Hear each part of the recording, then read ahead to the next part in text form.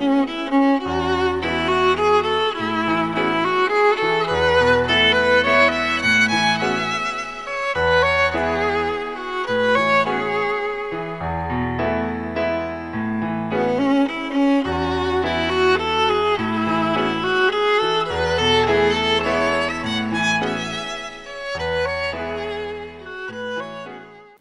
alaikum everyone. Today's talk is going to be an amazing one. Our guest today is an exceptional woman. She graduated from Georgetown University in Politics and Security Studies and then went to do her law degree at Cambridge University. I would like to introduce to you Morial Shah. Thank you so much, Morial, for being on the show with us today. Thank you for having me, Fatema. It's a huge honor to be here, to be in Tanzania, and to be with you again. Thank you. So let's get started. In our talks, you mentioned that your parents wanted you to do medicine. What made you go to Georgetown and study politics instead? I heard there was a girl called Fatema there. I thought I'd go and join her. No, I'd always been interested in the social and political aspect of things, and my mother wanted me to do medicine. I was pre-med at school. But I thought I'd expand my horizons a little bit, try out something different. I applied to a lot of colleges in the US, and I guess it was Georgetown because I got accepted. Okay. So yeah, went there and experimented a little bit initially, but then my interests lay in politics and security studies. Those were most relevant to my region, so I pursued those. In what way was it relevant to your region? Well, partly relevant because I took those subjects partly because they were relevant to my region, partly because those were what I had always been interested in. So I'd always been sort of politically active from a very young age because of my family background and because of how my parents raised me. Security studies was relevant to our part of the world, of course, considering that it's Pakistan, and most of the South Asia classes at Georgetown were flagged with security studies.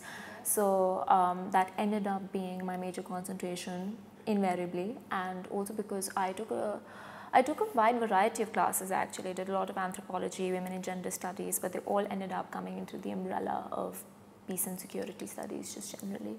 So that's what I ended up doing. So Georgetown is known for its School of Foreign Service, of course, right? And you have so many presidents of countries around the world, so many ministers that have graduated from there. As a woman from Pakistan, the norm would be to do something that's not so,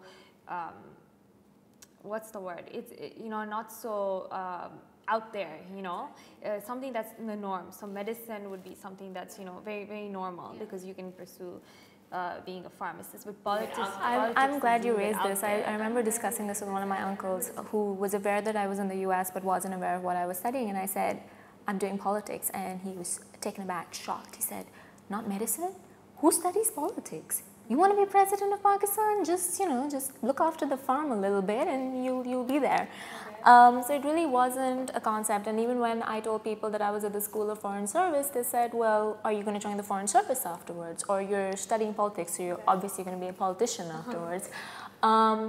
It was challenging to circumvent my way around those views. Most people just thought that I'd come back and, I could, if I wanted to do politics, I could have done it without the degree.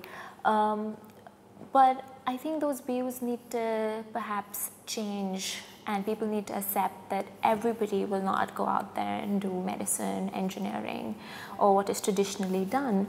Sometimes we have to explore our options, study other subjects, and Georgetown gave me that opportunity. As a liberal arts college, I got to study a bit of everything, and as you very rightly noted, just that exposure to all the heads of state that were visiting, all the ambassadors that were teaching us classes, that helped me change my world vision, and that helped me feel powerful in more ways than one, because I knew that I had access to all the resources, you name. I mean, Georgetown gave me the opportunity to have lunch with Bill Clinton. Georgetown gave me the opportunity to be sitting in a classroom where Madeleine Albright was teaching. So, those kind of opportunities I wouldn't have had anywhere else. And I think they definitely changed my changed how I look at myself, and changed also how I looked at my society. Because again, I'm from a little village in Pakistan. Yes, the village has 2.5 million people, but yes, I'm also the first girl who went to the United States for undergraduate education and studied something that other people don't usually study. So, you know, that's the thing, you know, it's challenging, but it's doable. And I think you're a live example of somebody who you know, just went against the norm and did something and accomplished something. Yeah, it definitely involved a lot of hard work. Right. You know, I supported myself throughout. I had a full ride scholarship. I wasn't dependent on anybody. I worked 2 jobs, made my ends meet, and there's a happy feeling about that at the end of the day, that you've done something that other people can. I almost feel like sometimes when I go home back to my village and I speak to the girls there, they know that I'm from the community, and when they talk to me, it's like they can have dreams bigger than, say, whatever is limited to them in their village. Like they can reach for the stars and, you know, not come back with a handful of dust. Exactly. Although I don't think I'm quite there yet, but yes, I've done a couple of things that maybe a lot of other people have not done, and some people may find it a little inspiring. Okay. So let's talk a little bit about what you do now. You teach European law and company law at a university in Pakistan, right? So why did you choose to do this? Well, I had a law degree, had to make some use of it. No. That's a good question, actually. When I got into the law, it was through human rights research that I had been doing at Georgetown. I have worked in Pakistani jails in my village. They're in a terrible state. Last time I went, I met a prisoner who had been in there for 8 years and had never seen the inside of a courtroom. He thought he was there because he sold his neighbor's goat. He was actually there for some murder charge. He didn't even know. And I had to speak to the police officials, get him legal help. I had also worked on women who were they were forcibly evicted from their home after the male family head died. Right. So this was a mother and her 3 daughters. They came to me in a state where they were beaten up. They had some teeth missing. It was, and I was able to sort that out by making a few. I mean, at that point, it was. I thought I was confused as to what to do to help them, and I was able to make a few phone calls to the local police station without using any names or anything, just being like, police officer, these women in your area have been brutally evicted from their home, can you help them get back in? And I was able to do that, and I felt like there was such a lack of knowledge about what the laws are. So that prisoner in the jail did not know that he had to be presented in a courtroom, did not know that he should have had access to a lawyer, did not know that he cannot just be picked up off the street and be kept in jail for 8 years for picking up his goat, for stealing his neighbor's goat, which he said he did not do. Things like that made me very conscious of the practical value that the law has. And then at Georgetown, I was doing legal research with a professor on women's rights and laws in Pakistan, and how, there's laws, but they're not really implemented, and therefore we have the state of women's rights that we do. I was doing that research. I sent my paper to Cambridge. It got accepted. They took me for a special program. And then I thought I'd get a little practical. I was doing company law, and I quite liked that. And because one has to train as a lawyer in the UK, I do have a training contract with a firm there, and I might be going back there again. But for the time being, I'm in Pakistan, and I thought that the best way to give back to my country and to make people knowledgeable about the law at this stage is through teaching. Right. And so that's what I'm doing. And it's a great opportunity to mentor students, to take them to events, to sort of shape their views about the law in the world. I mean, I'm not saying I'm shaping them in a particular way or the other, but it's just interesting to be that. I always was blessed with great teachers who made me think out of the box, teachers who made me believe in myself, teachers who valued my opinion, and I would try to do that as much as possible with my students. So yeah, the right teachers you remember for the rest of your life. Exactly. Like my teachers, I am where I am because I had fabulous teachers. Otherwise, I would have just been in Pakistan, just your average girl. It was because, my 7th grade geography teacher read out my answer to the whole class and everybody clapped that I thought, okay, maybe I'm not that stupid, maybe if I work hard, I'm not going to get a D in everything, and I might be able to work my way to university. That's very, very inspiring. So You've done quite a bit of volunteering, right? You mentioned you did it at Georgetown, you did some at Cambridge, you did some back in Pakistan. Why did you start, and what made you get involved? So I think part of the story has to do with that teacher who really inspired me. She was my geography teacher, and she had this practical, hands-on approach to geography. So if she was teaching us about waterlogging and salinity, she made us go and see it. If she was teaching us about a particular kind of tree, she made us go and look at those trees, like coniferous trees up north, or other kinds of grassland that she was teaching us about, or different crops that she was teaching us about. And I think those things really instilled in me a love for my land and where I come from. And I was an exception in my little school. I went to a convent in Karachi with 45 other girls, and I was one of the very few that came from a village and that had a farm. And I used to live this life where I was transitioning between that farm and what I consider to be real Pakistan and that little artificial little insular bubble that we live in. We call it Cliftonia. It's Clifton and Defence, two gated communities where the rich people of Pakistan live. Because I was doing that all the time, she just made me fall in love with that real Pakistan, and she made it possible for me to very frequently go there and look at what was happening there. And then the funny story was, so I was very passionate about her subject, the one that she taught. She taught me geography, and then that became Pakistan studies. So I really wanted to do well, and in my final exam, I had so much to write, my final British O-level exam, that I wasn't able to complete the paper. I wrote like 5 sentences for the last question, and I had to stop mid-sentence. And it was a question about my favorite politician and his social policies. So it was devastating for me to have left that there in mid-sentence. And after that, I was very upset. And I spoke to my parents and I said, look, I don't think my knowledge of Pakistan or my passion for my people needs to be determined based on an exam that I take. I want to pack up my bags and go out and to the villages. And my mother had a friend who was running schools all across Sindh. So she put me in contact with her. I went there and I discussed my sort of skill set with her, and she said that she would like for me to go around to all the schools. Considering that I had been to a good school in Karachi, I could go in, talk to the students because I speak Sindhi.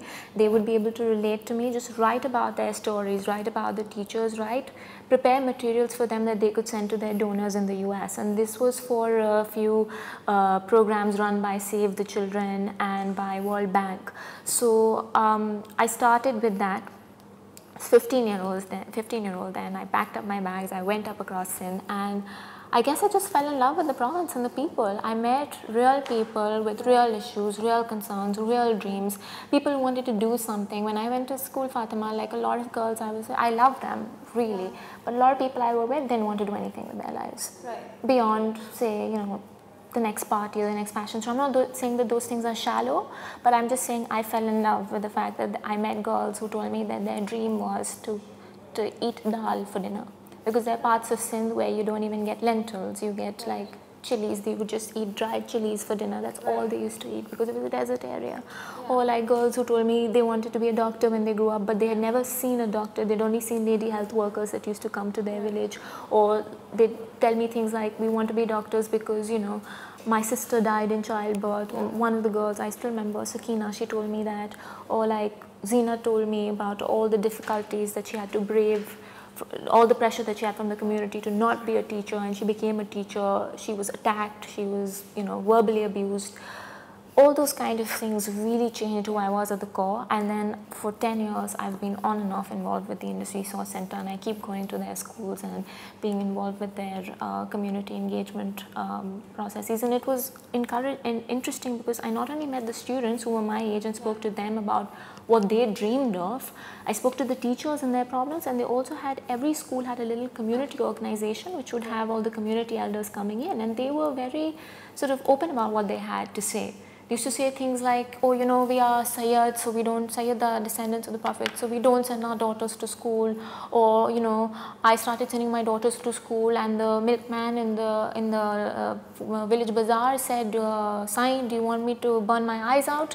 Because your daughter is going to school and she's not wearing a burqa, and the daughter is 8 years old. I just want to stop you there, and I think that is so ironic, because I know Pakistan is predominantly Muslim, and although that they had these views towards these very weird, it's culture, these views towards how women should not be educated, and it's such a bad thing if they are. it's so ironic because in Islam you see the biggest ladies, Zainab or Bibi Khatija, they were all such smart women. They were business women, and they came at a time of ignorance where you know, children were being buried alive, and you know, the Prophet used to say, "What are you doing? This is not the religion." So do you think that there's a lot of culture and religion, mix of culture and religion in Pakistan? So Fatma, I'd say that it has nothing to do with religion, and I would say it has nothing to do with culture or rivaj either, because, you know, as a student of anthropology, I don't tend to pin things down on culture and say, oh, this is the fault of culture, or this is a cultural practice, because culture is changing, it's not static, customs are changing, they are what you make them or what the community makes them, and you have to go down to the functional roots of why you wouldn't want a woman educated, or you wouldn't want a girl sort of being powerful and expressing her views. And in fact, through these discussions with the community, it came out. So I used to be like, why don't you send your daughters to school? And they'd say things like, but if we send them to school, chitton likhan sikhai vendiyo. They'll learn how to write chits, they'll learn how to write letters. And when they write those letters, in Sindhi, the context or the meaning behind that is they'll be writing it to people that they want to marry, so to boys.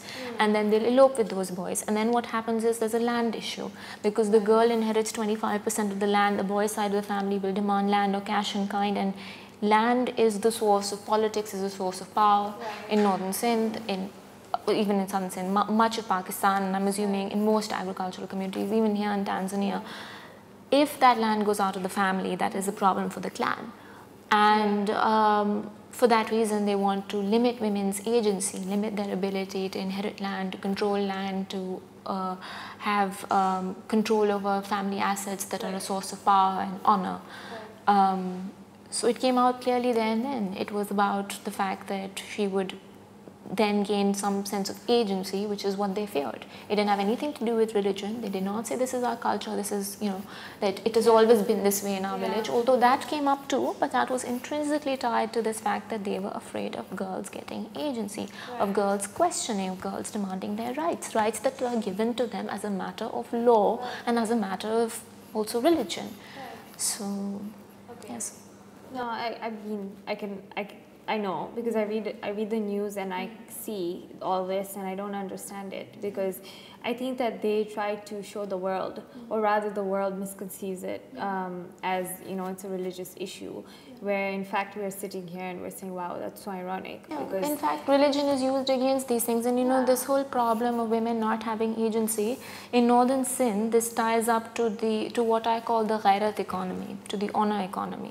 Right, what that means is men possess honor, and because men also possess women, women are commodities, women aren't capable of possessing honor, they only possess shame, quote unquote. And everything is about, and the aim of social relations is to make sure that women do nothing to defile the man's honor. They're commodities, they're like buffaloes, cows, gold that you own or land that you own. They're productive, they have some value because they add value to your income, and because they pick cotton and they milk the cows and everything. But you don't want them to come to a point where they're going to say, well, oh, I milked the cow, now I'm going to keep the milk, or I'm going to drink it first, or I'm going to give it to my children, or I'm going to choose who I marry. And with that, particularly when they decide to, the biggest form, I think, of defiance towards this cultural code, quote unquote, or this value-based code, economic value-based code, the biggest form of defiance to that is when they choose to marry off of their own free will. And that then gives rise to what we call Karo-Kari in Sindh, what is called Tora-Tori in Balochistan, what's called, Siya-Kari in Balochistan, Tora-Tori in Pakhtunkhwa, Kala-Kali in Punjab. It's basically honor killing. And the woman, Karo, black, is, I don't know why they use black. Some people say it has to do with black magic. Basically, black is just considered what is wrong. Yeah. So these girls are labeled black women and the men are labeled black men. Men can pay their way out of the honor grievance that they've committed. Women get killed and buried without a gravestone or anything of the sort. And my region has the highest incidence of that, about 45% of the national. Pakistan has the highest number of honor killings in the world. So I guess that they're just afraid. And killings, exactly, and killings are just the most extreme form. So there's a whole spectrum. On the mega scale, the practices that we see are karokari, we see wana, which is when you trade girls to settle blood feuds. So for instance, my brother kills your brother, and then we have a number of killings going on in exchange over a couple of years. That is resolved by exchanging girls. So you kill, for instance, my brother kills your brother, and then you want to kill my other brother. To resolve that dispute, we'll say, okay, no, take my younger sisters. And if the girl is above the age of 7, they give 1. If it's younger than 7, they'll give 2. And there's literally been cases when mothers punch their daughters' faces to take their teeth out, so to show that the girl is teething, so she's above the age of 7, so you only take 1, you don't take 2. There's things like that that are happening, and all of that is intrinsically connected to the fact that women aren't viewed as independent, valuable, you know. At the same time, I have to be careful, I have to check myself, because at the same time there is this whole narrative of women being equivalent to 7 Quran. We say Nyani Bar is 7 Quran. Women are, because they are a means for defiling a man's honor, they also possess some of it. Like they also,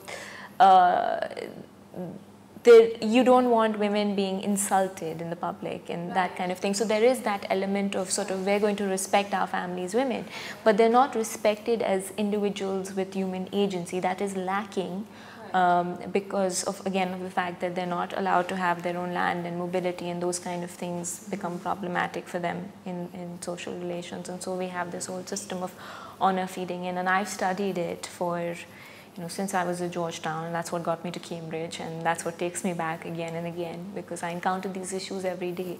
Whether it's a woman being physically abused, whether it's a woman being mentally abused, whatever it is, it ties back into this idea that women aren't respected, sometimes partly because they don't respect themselves almost, as independent agents. And was it difficult for you to, Pakistan is there are a couple of war zones, so was it difficult for you to move around? Well, as long as you don't tell your parents too much, everything is kosher. I just tell my parents, because my village is in northern Sindh, I just tell them, yeah, I'm going to the village. And they'd be like, okay, she's in the village, maybe she'll go to like a school or something that's close by. I didn't tell them details, but yes, there have been times where I've been caught. Again, what got me into studying honor killing was this one time that, again, when I first started working with the Industry Source Center back in 2006, I was in a village, the Methlo Goat, close to Khairpur, it's about 25 kilometers away. And I was having a sort of negotiation with the elder of that village, Mr. Allavar, I still remember his name. I was trying to convince him to sell his buffalo. And in return for that, because World Bank wanted the community to give something to show its seriousness, and then it would expand the school from 2nd grade to a school that would go up to 10th grade, and children would be able to take matriculation exams that Pakistan government ordains. So I was having these negotiations with him, and there were gunshots all around, and I could hear them, and we had to evacuate and move out and everything. And later that evening I found out, when my aunt found out that I had been there, she was livid, because 13 or 14 people died that day. This was a clan feud that was occurring between the Methlos and the Kalhoras, because a girl from one side married a boy from the other side, and then there was the land issue. Kalhoras were demanding land from the Methlos, and Methlos didn't want to give that land, and they said that you've kidnapped our girl, give her back. So obviously there was this feud. It lasted about 10 years, and that got me studying. And and the funny part was, when the police came in, they actually rounded up everybody's chickens and buffaloes and took them in, so that both sides, in both villages, so that both sides would stop fighting and come to the police station to recover their property. And that's how they resolved it. But yeah, the complete absence of law and order. Pakistan, things get interesting when you start traveling. You go there and you see real people and real problems, and yeah, the next pair of shoes of the next party becomes a little less aggravating, a little less relevant. But I think that it's so interesting that despite all this, because of your passion, you went out and you wanted to really study people in their habitat, in their homes, and really connect with them, you know, despite the bombs that are going off or the gunshots that are going off, you know. So one of my favorite areas to work in is Shikarpur's Lakhi Talka. It's probably one of Sindh's most dangerous places to be. Mostly I just don't tell my grandfather I've gone there. I don't even tell my aunt that I've gone there. My parents, the little they know, the better. Almost every time I've gone there, I've heard gunshots, and I was there just 2 months ago. And I saw incredible, but the thing is, when you see incredible things happening in these areas, you go back to be a part of that change, to do what little you can. Now I don't have the money to build a hospital or to build a school or to run any of these things, but my job is reporting on it, and my job is making reports, consulting advice, sending things to donors that can then help those organizations run. So like, I first was in the Lakhi Talka in 2011 when I was working with UNICEF, and it was like I saw gunshots started all around, so we had to find shelter somewhere, and we went to this little red brick building. It was kind of broken down. 2 of the rooms were not functional, but there was a doctor there, which was really surprising in this area, and it was very needed because of all the conflict that was going on, and mainly at that time he was attending to women. And I saw a bunch of lady health workers who had also gathered there because it was the first of the month and they were discussing their strategy, and that was really inspiring in the middle of all this conflict and chaos in a zone. Lakhi Talka is on a shifting, unmapped zone. It's part of Sindh's Kacha, it's part of the Indus River's riverbed. Boundaries and like homes and lands there are always shifting. To find these people there working, reporting, it was incredible. And then just 2 months ago, I was volunteering with an organization called People's Primary Health Care Initiative. It's an NHS like, the way NHS sometimes contracts out healthcare to firms, the Sindh government has contracted out healthcare to this firm, and I was seeing how it's performing with regard to Sindh's basic healthcare, and I went back to the same basic healthcare unit. When I had gone in 2011, it was the PPHI that was running it, but at that time it had been really broken down.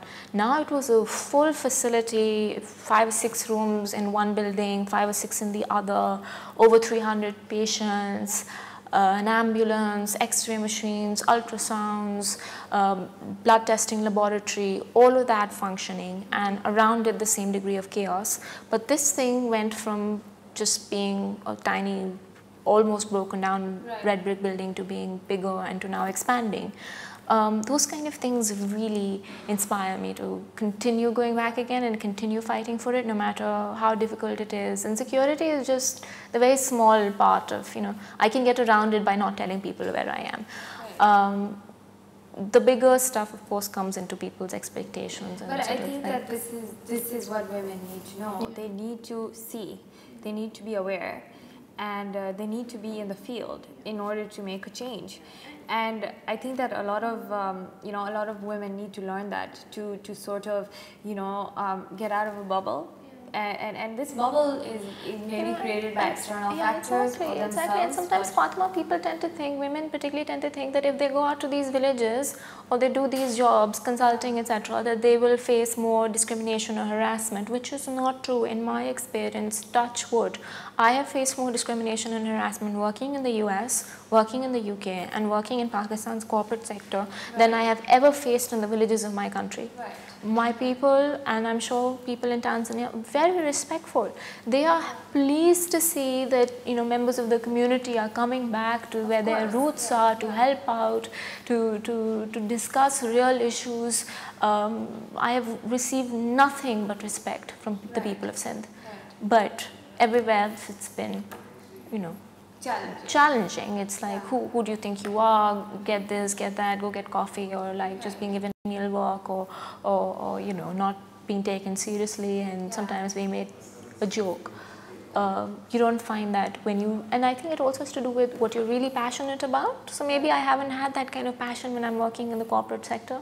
I've just had that when I'm out there in the village and with people and you know, doing real things that can make a difference to people. Yeah. At the end of the day, it's what makes you happy, and when you go home, that you feel good, that you've done something to give back. Okay. So this is something I really want to talk to you about. Do a lot of women in Pakistan hold leadership positions? Yes, they do. A fair number do. So we have had an incredible female Prime Minister, Benazir Bhutto, who was Prime Minister twice. She's inspiring for a lot of women across Sindh, and usually whenever I have these buffalo goat negotiations, I tend to almost always, there's a picture of her somewhere nearby.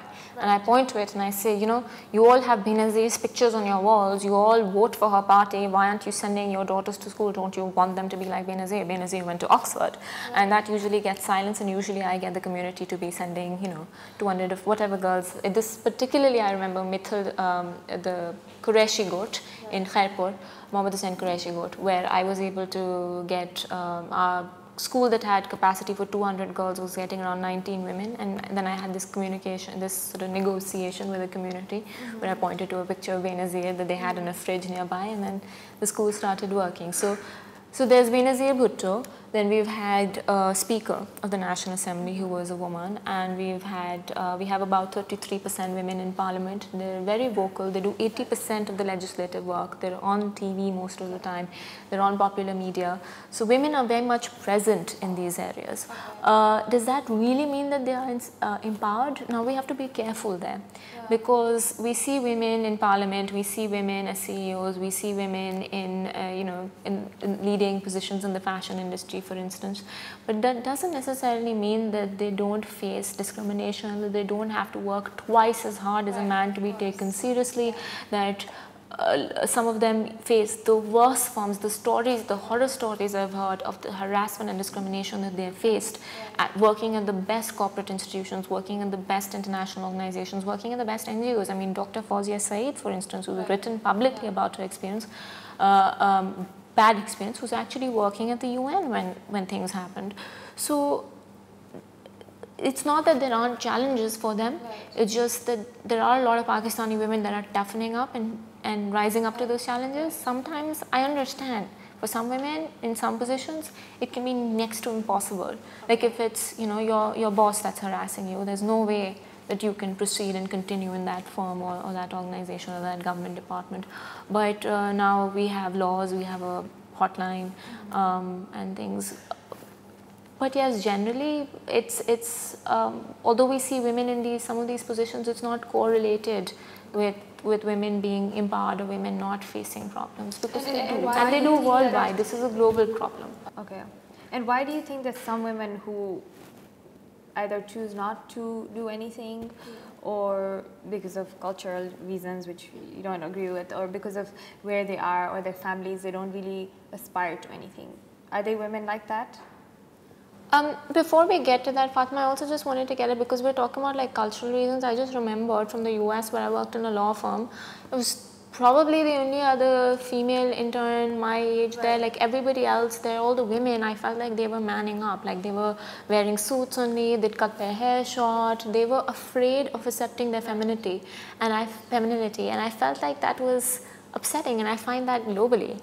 And I don't have to do that when I'm back in my village. So why do women in Washington DC walking down power corridors have to do that? And I've often discussed these problems with women in DC, and they're like, but you know, you just have to, it's a man's world, just man up, and you know, like Madeleine Albright, call yourself chairman of NDI and not chairperson, just do it. And I just find like, I find that a little disconcerting sometimes, and I wish that that's one thing about the world that changes, and hopefully it will. It is a global issue, because if you know, there was a research done, and basically, you know, women don't really have they don't really aspire to take leadership positions as much as men do, because they have this preconceived idea that, you know, they have to get married, and yes, they do, you know, that it's not a bad thing, and they have to have kids. The other thing is, women get bullied very easily. For instance, I tried practicing in Pakistan for a little bit, and I found that because our courts are just an old boys club, they next to don't let women in. There's next to no girl my age who goes to court on a daily basis. Those are things I did not know when I first joined a law firm in Pakistan as an internee, and I was asked whether I wanted to go to court. I was like, I'm a lawyer, what do you think I'm supposed to do? You know? And and then my colleague was explaining to me, but you know, women don't go to court. I was like, what are you talking about? Women in my village go to court. Right. They wear their uniform, they go to court every day, half our judges are women. So you're the city and it's supposed to be better here. But it's just because of the way things are structured, it was an old boys club and they didn't have women going in. And I spoke to lawyers in New York, in DC, in London, and they've all confirmed the same thing. Most litigators tend to be men. Most people at top positions in corporate law firms globally tend to be men. And as lawyers, as a lawyer, I find that a little disconcerting because we talk about human rights, we talk about equality, we talk about empowerment. We have to stand up for justice, and we are to uphold, make sure that the law is upheld. We know it better than most people, and yet because there are issues. We fall prey to these social problems, these social sort of dynamics, which is something that's a little troubling at the day's end. It is. Okay, so you already mentioned your role model. You said Benazir Bhutto has really inspired you, you know, since you were young. Can you tell us a little bit about that? Benazir was inspiring to me always, but and I was like 6 years old. I went to the same school that Benazir did, and I read a little new article in our magazine, school magazine, by another girl from my class who wanted to grow up and be Prime Minister, and I wrote one myself about that, and I just used to find her extremely inspiring, and I wanted to be Prime Minister like her. But then there's also been other women, Fatema, that are inspiring. I don't limit my role model to just one woman. Like, my mother is an incredible woman. She works 6 jobs. She is Pakistan's top gynecologist. She has done everything possible to make opportunity, to make sure that I have had the opportunities that I have had, you know.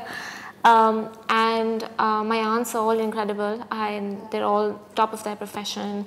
One of them is a PhD anthropologist, one of them is a World Bank economist, one of the other one's also a gynecologist.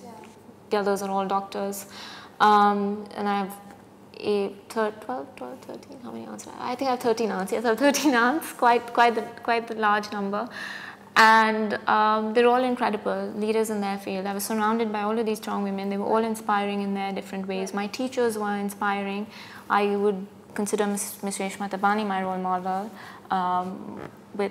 She was also a lawyer, and then she was teaching us to be leaders. That I found that inspiring. I find you inspiring.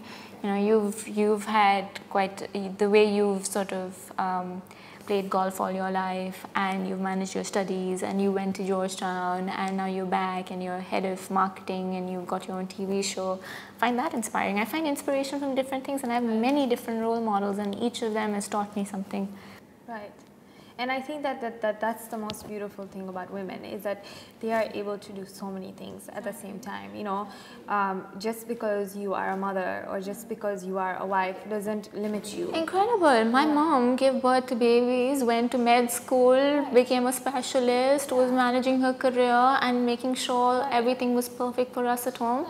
And so many mothers do that.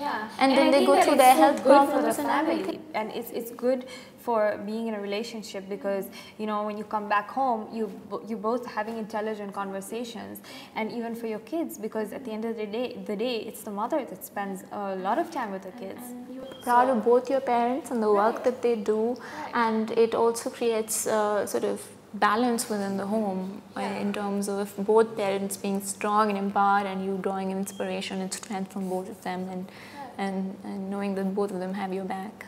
That really helps. Yeah, it does. On that note, thank you so much for being with us on the show. I think that I learned so much about Pakistan over the past few days. I learned so much about how in certain ways it's very similar, you know, to Tanzania, to our culture. And you know how in other ways it's very different, you know. So thank you for coming. Do I have time for a comment on Pakistan and Tanzania? Sorry, I really wanted to add, since I've come here, I've been observing women here. So first day when I was going around, I saw that there were women sweeping the streets. I saw that there were women policing the streets. I saw that there were women walking on the streets. I haven't seen that kind of public presence of women in Pakistan. I know that there are women police officers. I don't see them on the streets. I know that there are, I mean, I don't think there's any women on the sweeping staff, but there need to be. I don't see women walking on the sidewalk. I need to see them. And I've seen those things here. I've been incredibly inspired, and I hope that both our countries can learn a little bit from each other and take things forward, because Tanzania seems to be doing incredibly well on the peace front, on its economic growth front. Pakistan, not so much. And but there are other things that we have strengths in, and I think that both countries can learn from each other and take things forward. You know, developing countries uniting would be a good thing for development all over the world. Definitely, definitely. Okay, thank you so much for being on the show. Thank you for having me. It was such a pleasure. Okay.